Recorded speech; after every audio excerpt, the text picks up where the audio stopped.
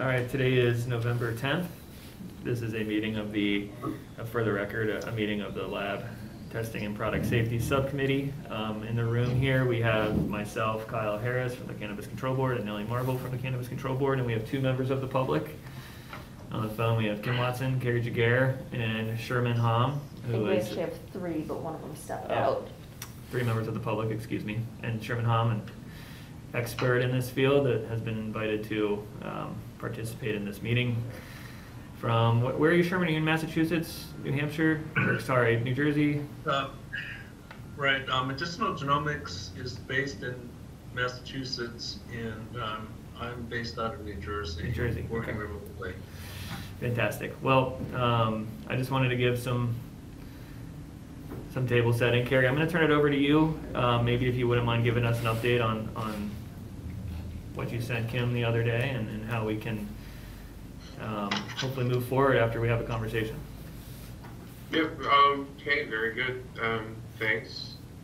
Kyle, I didn't send Kim anything additional beyond what we talked about originally. It just is sort of on paper. And that was using the framework that under Title VI, the Cannabis Quality Control Program lays out what is to be tested for hemp. The levels would be established in rule and not statute, and using what was already in statute for hemp, the Cannabis Quality Control Program, and also incorporating the standard operating procedures that Kim had developed for Oregon for sampling. So the sampling protocol and criteria that Kim developed, coupled with the Cannabis Quality Control Program as laid out in statute and in the hemp rules for what gets tested and when. And additionally, appreciate Sherman's input on actual levels of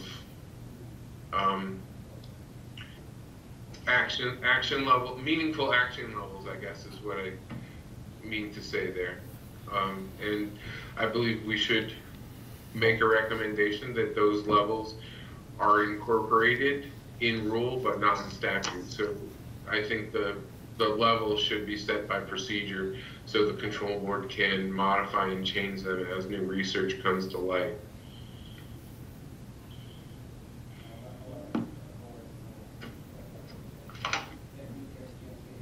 So I went through all the guidance that you sent, the tables, basically. Yeah. And so these tables, as I understand, you want to adapt them for cannabis.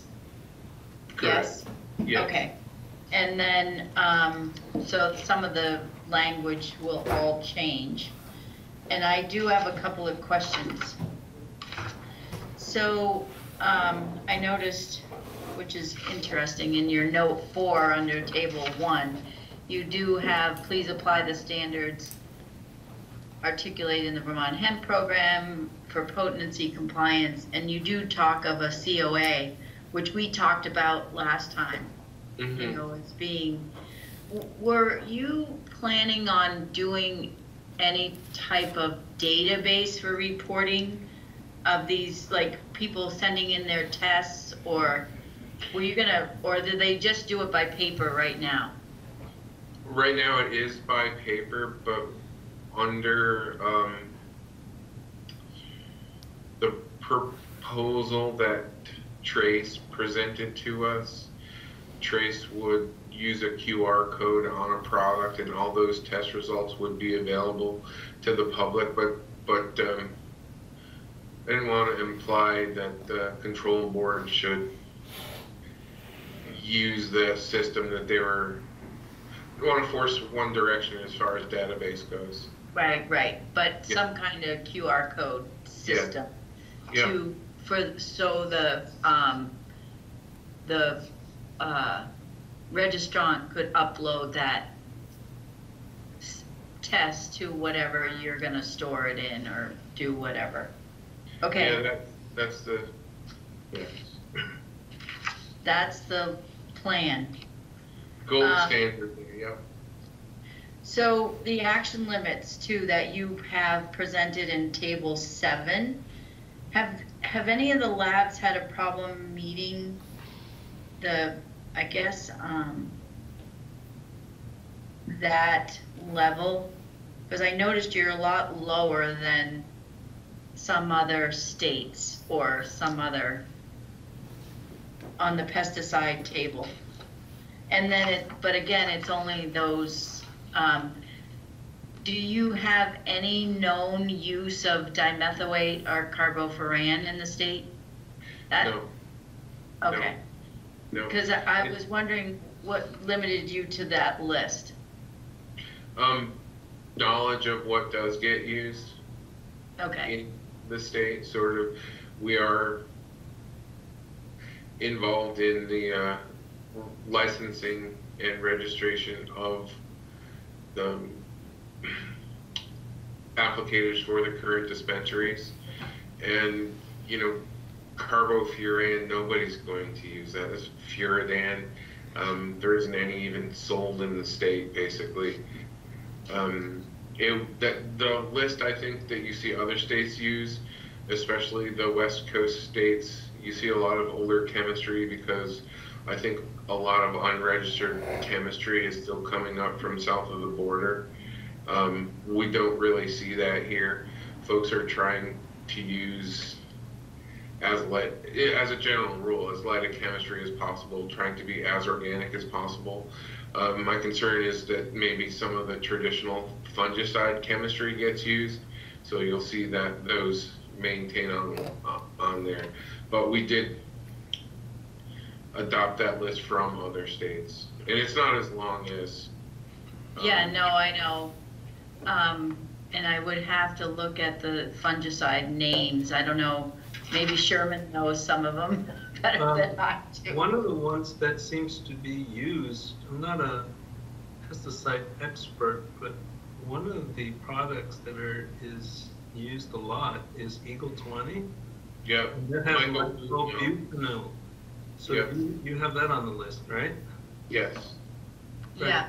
And what I'm going to do, I'm going to make a notation to send you the list of approximately 25 pesticides that were detected by some laboratory testing cannabis products in the United States that were found in marketed products. So you can just take a look at it. I'm not saying that it's going to be used in Vermont, but to be aware of it, and that one of the biggest problems, as everyone knows, is the molds. Yeah. Growing on cannabis because of the high temperatures and humidity used in indoor grows. It's a big problem. And I found 9 pesticides that were not tested by any state that were found in cannabis products. And so you might want to cross-check that one too. I'll send you my poster. Please don't share it with anybody because it hasn't been published anywhere because it was suppressed by the state of New Jersey. Don't ask me why it was. So just looking at the action limits, I'm assuming these are your action limits for hemp as well. Yeah. The only one, speaking of Amazonil, I never can pronounce them correctly because they're always driving me. You have 0.04, and a lot of the other states have 0.2. Do you have any problem getting down to 0.04 in labs? No. Okay. No. And why is that so low? Just because of that concern? Yes. Yeah. Okay. The thing is, we're using LC or GC mass specs generally for the pesticide work, and we can see subparts per trillion generally. Okay. And I know on the HPLC, but I didn't think on the GCMS. Yeah. But they are getting better and better, so I mean, I don't know, I could be out Yeah, of the no, loop I now. mean, our lab, Kim, generally is looking at residue levels from drift. Okay, So where, you know, and it's small particles that do drift. We look very, very low. I'd have to go back to my notes and figure out why we made that decision. If it is on the mycobutanol, it is because the other states were using a tolerance, an ingestion tolerance, and California's doing some of the pyrolysis work for inhalation. yeah, And I saw some of the early numbers coming out of there, and I think that is why that number is low. It's none of it published. okay, this one is not, oh, so is imazalil, IMAZIALIL. Yeah, that's put 0.04. Chlorpyrifos I can understand, but I didn't know there was as much work on that other one. And then the imidacloprid, you know, your level is so much higher than most states. Why was that? The human toxicity is very low on the neonicotinoids. Okay, because you were at 5 ppm, and I noticed that a lot of the other states are at 0.4. Right, and again, back to the inhalation studies, the neonicotinoids are sort of synthetic nicotine type compounds. Yeah. And there's very, very low human toxicity, very toxic to bugs, but very low, very correct. High or low in terms of toxicity, I think has the inverse relationship. Yeah. Okay.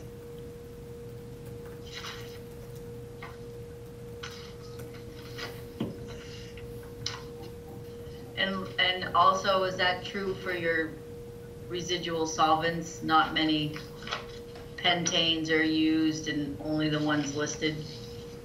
I haven't looked at what the product tables are saying in this state. Yeah, and that's basically, we are, in the hemp program, we don't allow hydrocarbon extraction, but there are some after extraction processing steps that do use hydrocarbon solvents. Yeah. That's why those numbers exist there. But no pentanes and or the butanes aren't on there. Correct. And because there should be none. Yeah, So okay. I don't know if the state will allow hydrocarbon extraction of high THC cannabis, and if so, then the butane should be on there.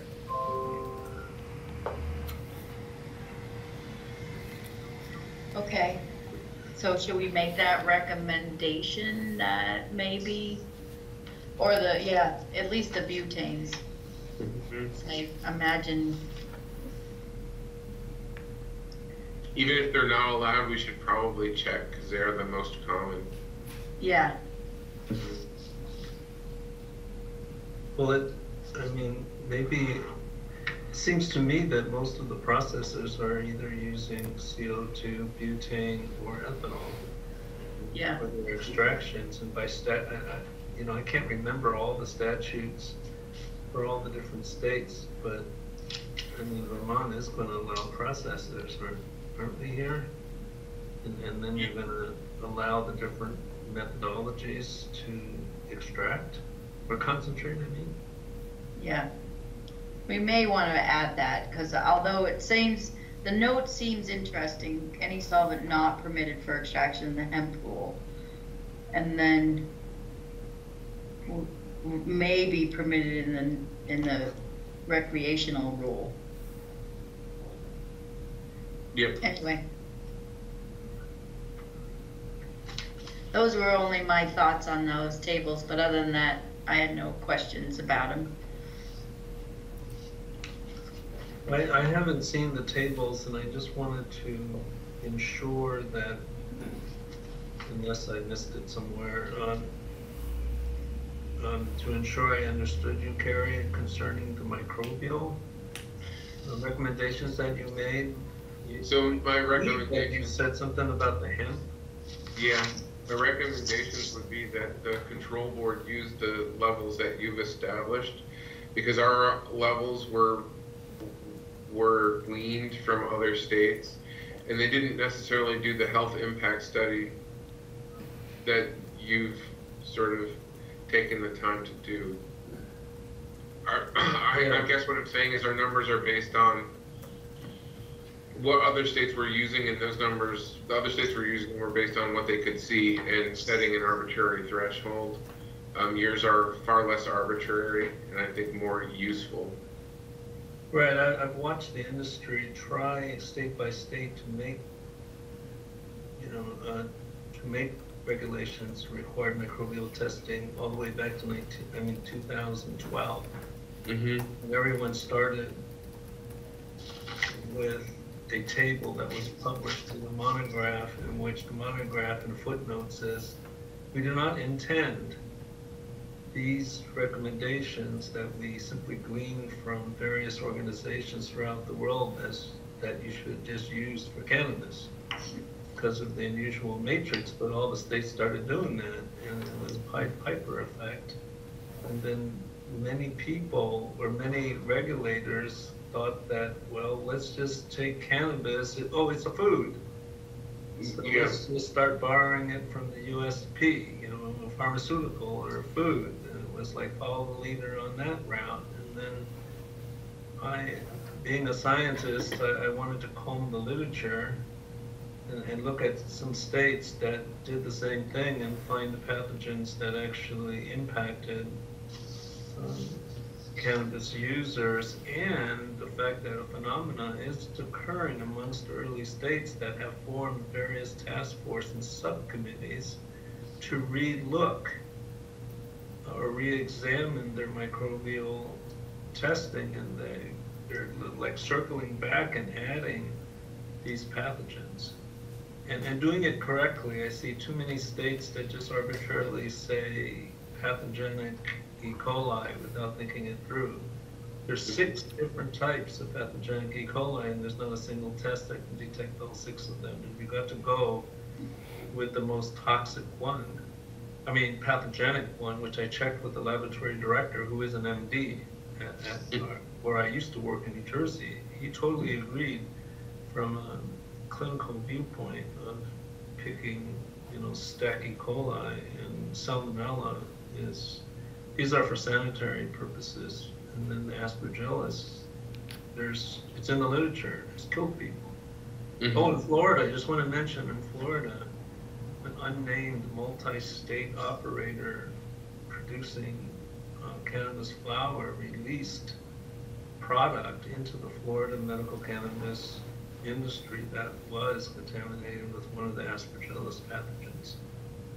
So you have, and I'm trying to track down whether a lab gave a false negative or this organization simply tried to slip it through. Mm. We've got to be real watchful. Yeah. So that I know you guys are referring to table 5. And what were some of the action limits? I didn't see those action limits proposed, Carrie. For the trim, is it all different, or what are we looking at? Yeah, they're not proposed, other than we've gone back and forth on those levels. Yeah. Well, are we speaking about SalStec and the 4 Aspergillus pathogens, or are we speaking about something else? Something else. We hadn't. Okay. Oh, okay. The human pathogens we hadn't considered. Yeah, like if you're in a compost tea or a live manure or some processor is unsanitary. We hadn't really got there. We were focusing on mycotoxins that were Oh, yeah. from botrytis or aspergillus type. That was our thought and our focus, but you've included the human pathogens that we weren't thinking about at all. Well, the thing is that one of the interesting pieces of literature I came across is that a lot of people may surmise that through burning or vaporizing cannabis, that spores are destroyed. They're not. I have peer-reviewed literature that shows that spores survive that process. And they're inhaled, and you have some individuals that are immunocompromised. And I even found one peer-reviewed literature that showed that somebody that worked at a dispensary in Bakersfield, California, which is in the Big Valley, he was not immunocompromised, and he was infected in the lung with another fungi. I forget which one. So, but anyway, so. Did he live? I don't remember. I mean, this is. I wish I could. You can see. You can see my white hair here. My memory is just not as good. I'd have to look into that one. So what I hear you saying is that there's some added testing that would be the parameters for the cannabis side of things to this table 5. Well, I'm a proponent of what I simply, I guess my cliche is the California model, is that ever since they had medical, and now they have both medical and adult use, is that they've championed the list. The testing of just these 6 human pathogens, and they're sticking to that, and other states have done the same. I believe Alaska has done that. My trustee table is a little dated. It goes back to 2019 because I had to shut everything down and shift all my efforts towards COVID-19. The last 18 months I was with the Department of Health in New Jersey. But let's see. Okay. But all right, well, they'll forward that on, so I'll see what those are. Okay. Yeah, so I remember looking at the Vermont hemp microbial testing, and it had, let's see, total aerobic and total yeast and mold. Yeah. Various types of products. Mycotoxin, total of aflatoxin, B1, B2, G1. Oh, I see. Those are the mycotoxins. And then orchitoxin A, or right. Those are the 1, 2, 4. Those represent the mycotoxins or aflatoxins that are carcinogenous or otherwise impact humans. They may not necessarily be the correct ones. Some of them only grow on grain. Right.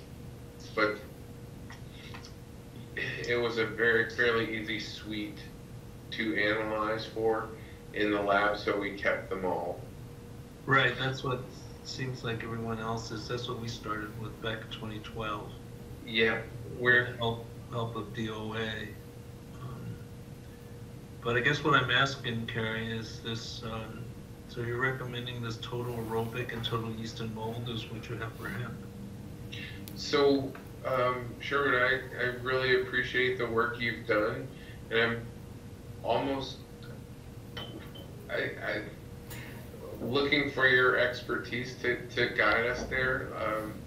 My sort of expertise is the pesticide side and heavy metal, and I'm very much, we lack expertise. Same here. Well, I keep saying the same thing to many regulators all over the country, is that whatever action level you have for any total count, like what you have for the hemp, total aerobic or total yeast and mold, is that a commercial laboratory that has been licensed by the state of Vermont will perform some kind of test. And let's say the action level is above your action level, then there's going to be a consequence to that grower, either remediation, diverting that batch to concentrate and testing, or remediating the dried cured cannabis and retesting, or destroying the crop. And maybe I'm too simplistic, but I keep saying to myself as a scientist, I really didn't get any information from the commercial laboratory that the batch sample that was tested had any deleterious human pathogens in the sample. So I'm not a proponent of total counts.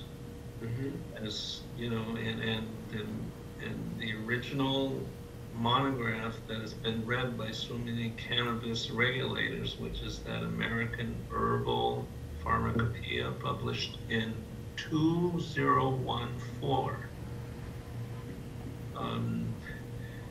indicates that, if you read that section, says that total counts should not be utilized to fail a batch. No one seems to have read that part, and they're in the process. I've had communications with them, and then they're in the process of rewriting. We're coming out with a new edition. They've asked me to write the microbial section, but at the time I was busy with COVID-19. But there are differences of opinion by many state regulators throughout the country. But that's the only thing that makes sense to me and others at Medicinal Genomics is to start with that, with the peer-reviewed literature. The ideal thing is something that I don't think will ever happen. And I may have mentioned that in the previous meeting, and I'll just briefly summarize by saying it would be the most ideal thing is to get samples to be tested. It's called microbiome whole genome sequence, cannabis samples from all over the country, and to collect all of that information and identify truly what are the pathogens found that is grown in cannabis throughout the United States of America. Then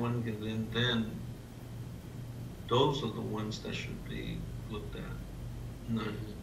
But that's never going to happen. That is a major project that could be funded by the federal government or something like that. We're talking lots of money, but I think the ideal at the same time.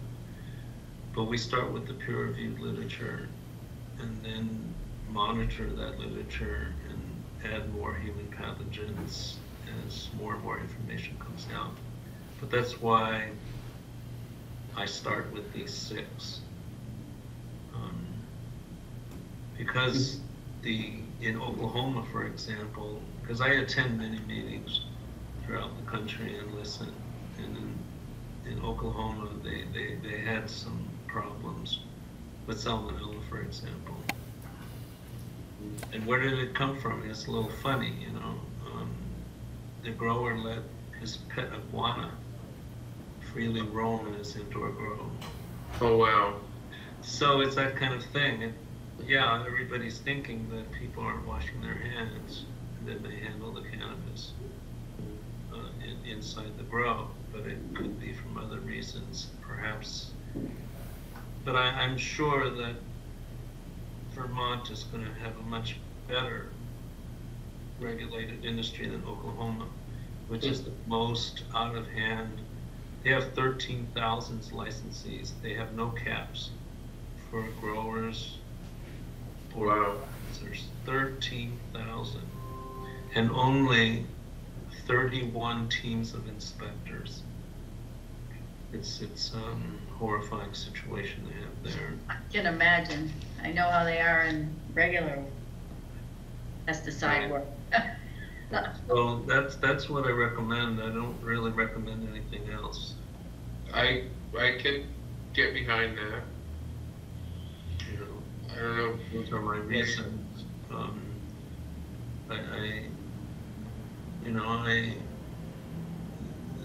You know, the thing also, in terms of the accuracy, even when you try to do, you know, total counts,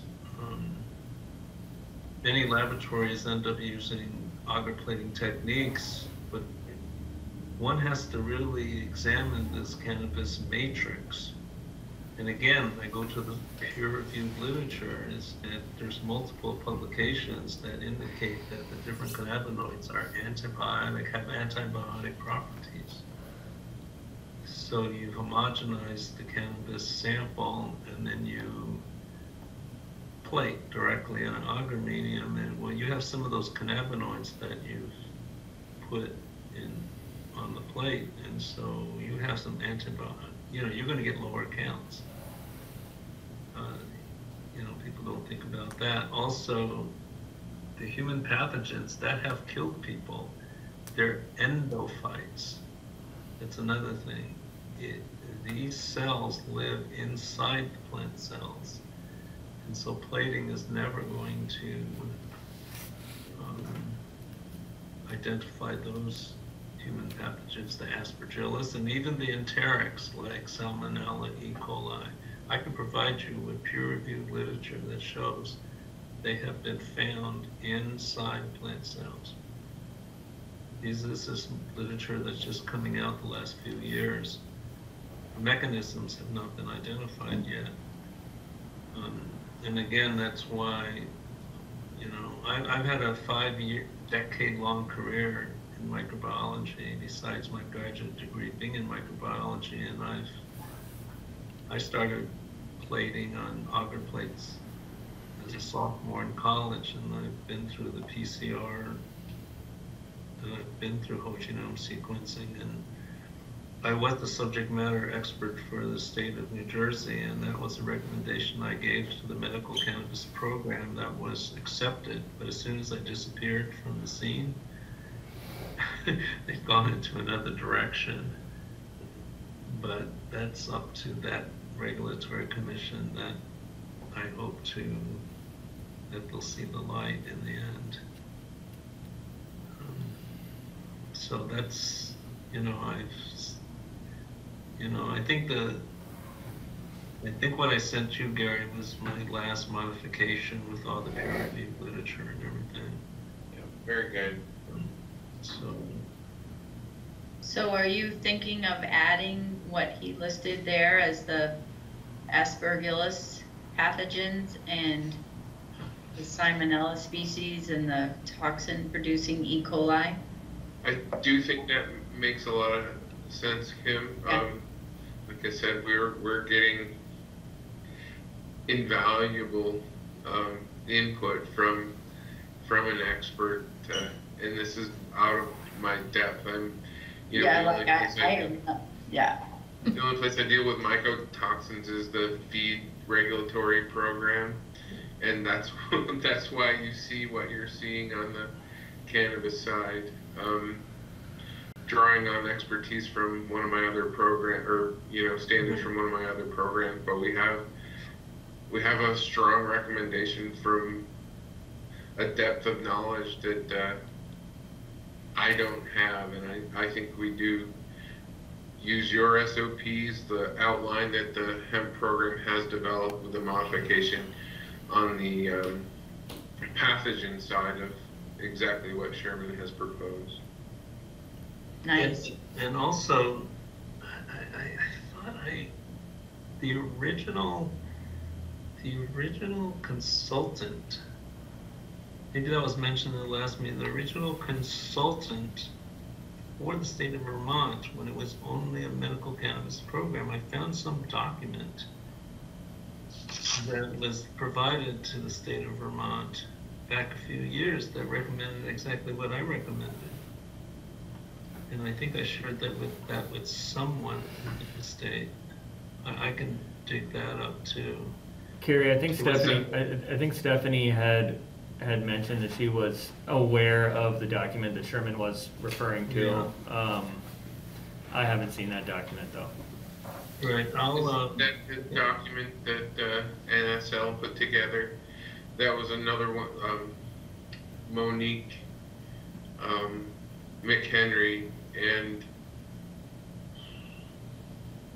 his name just slipped my mind.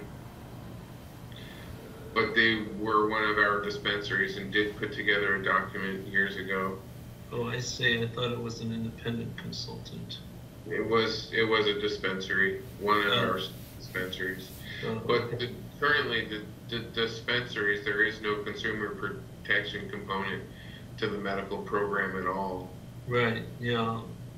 Well, that occurred in other states until it was legislated, like Arizona didn't have any protection for consumers for upwards of 7 or 8 years. And it was finally legislated.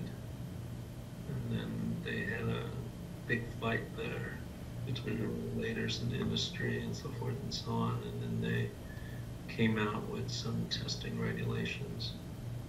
Yeah.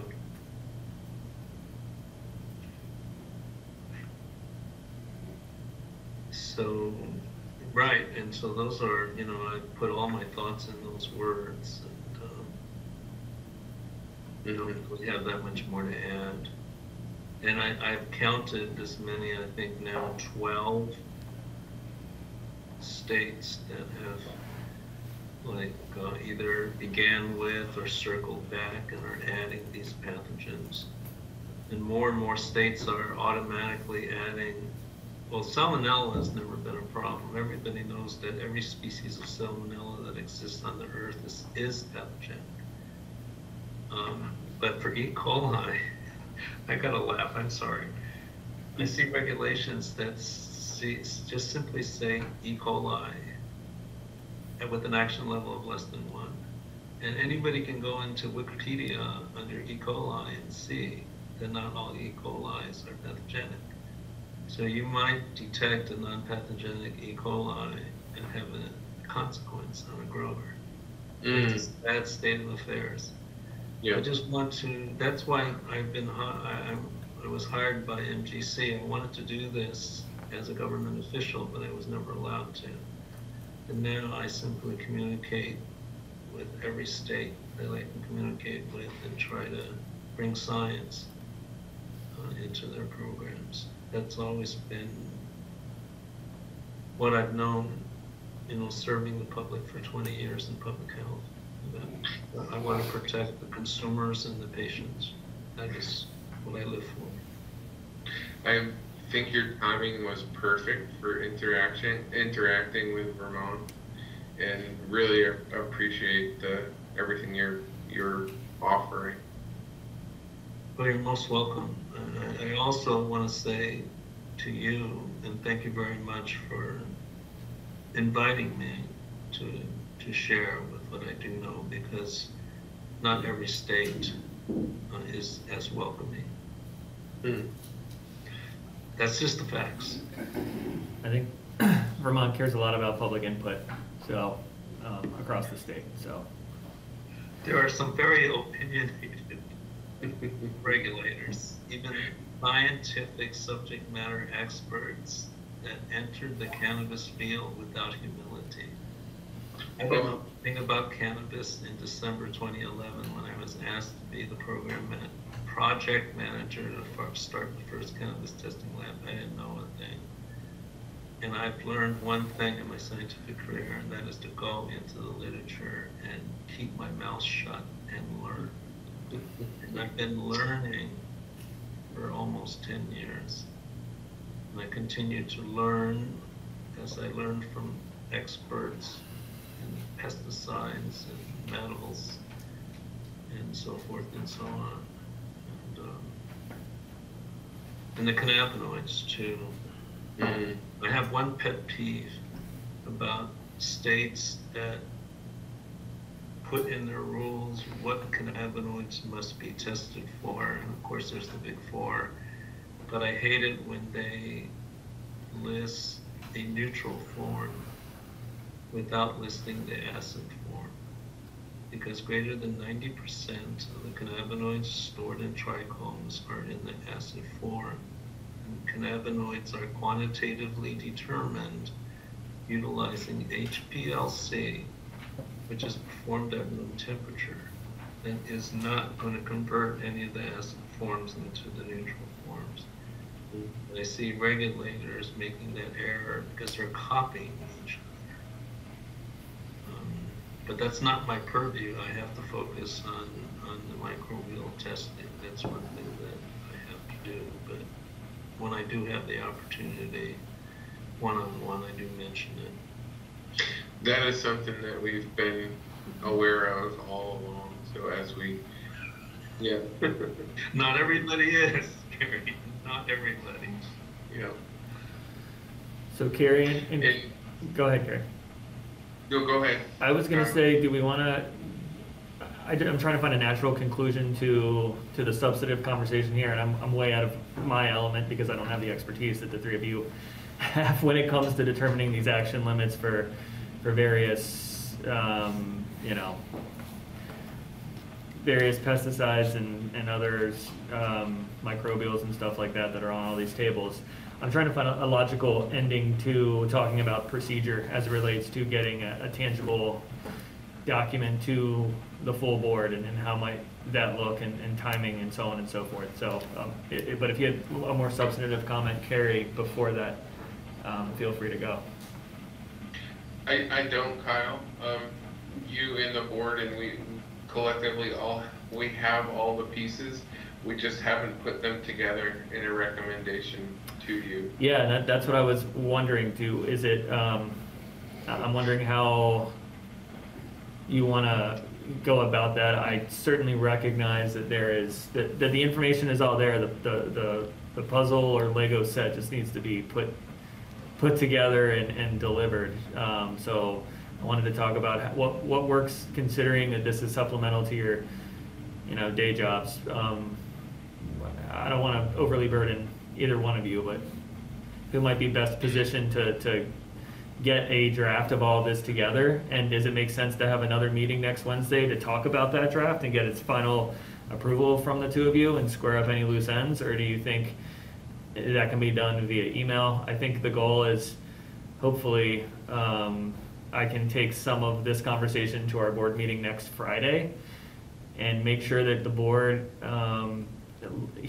examines the proposal and raises any concerns, so that hopefully, and I see David's watching, we're trying to get certain rules pre-filed before the end of the month. So I just want to be conscious of time, and for the folks listening or for the folks in the room, there will be many more comment periods down the road. So even if the board does recommend that we take the subcommittee's work next Friday, there will be multiple times to express differing opinions when it comes to you know, these action limits and allowables and so on and so forth. Mm-hmm. So Kyle, what I am going to recommend that the board do is adopt a framework similar to what's in statute in Title VI about the Cannabis Quality Control Program and what to test, and then the action levels and what, like, the list of pesticides be done via either rule or procedure, so the board can modify them without going through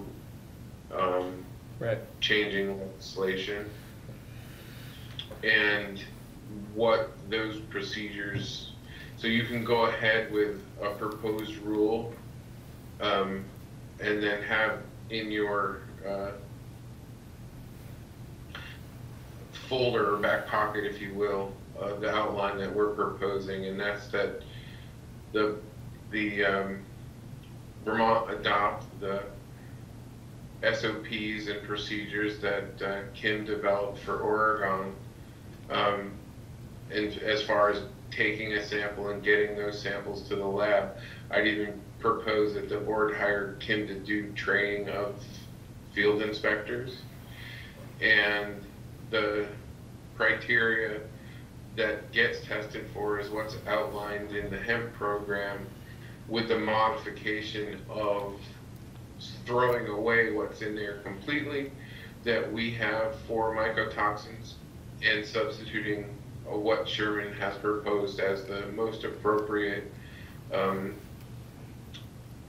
human pathogens or pathogens to be tested for in cannabis. The SIGs, if you will.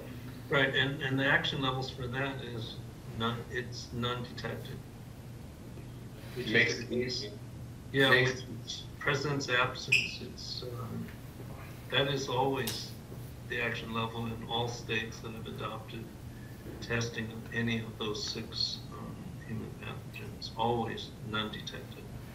So Carrie and Kim, can we get that kind of all packaged into one document, including the SOPs and so on and so forth by like next Wednesday? Is that a timeline that might work?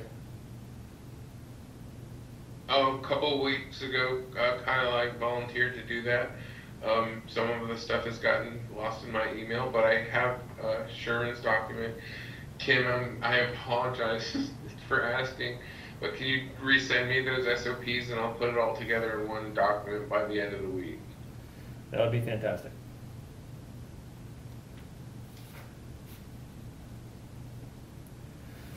Kim, you're You are muted. muted. Sorry, Yeah, I was, public comment. so what I hear is you're gonna On this or take, just you in need general? to take the On this whole specifically. No, Act no comment on this. and Okay. reproduce it with the words, or what are you actually proposing that you have to do? Because I looked at these tables, and this is pretty much the testing and the action limits, with the modifications that we've talked about today. What else do you have to produce for them? Just the whole rule, or what do you have to do, Carrie? I'm like, I feel bad. Yeah, I don't, and as far as the rule goes, Kim, I'll send you a copy of the statute.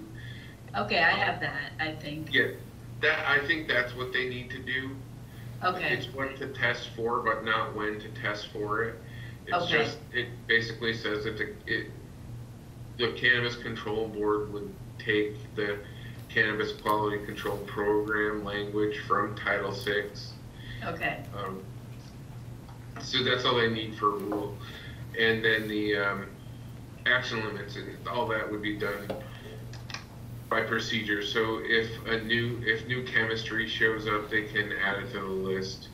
right, yeah. Or remove old chemistry without having to go to the legislature. That's the best way to do it. Okay. So then you're gonna do that by the end of this week, do you wanna, or next week? Yeah, no, I'm gonna do it probably Friday. Okay, I've got a 9:30 meeting and then a whole until noon. So from 9:30 to noon, I can work on that. Should we tentatively just schedule a meeting and hold it on your calendars for next Wednesday in case we need to clear up any loose ends? And if it's not needed and those edits can be done via email, you know, we can cross that bridge when we get there. do you want to, were you going to set up another standard operating procedure with like Vermont's information? And because I think you guys had a little bit different incremental sampling when I looked on the website, but were you just gonna set up an SOP or use the generic one from Oregon, or how do you wanna do that? That was still in Fringe.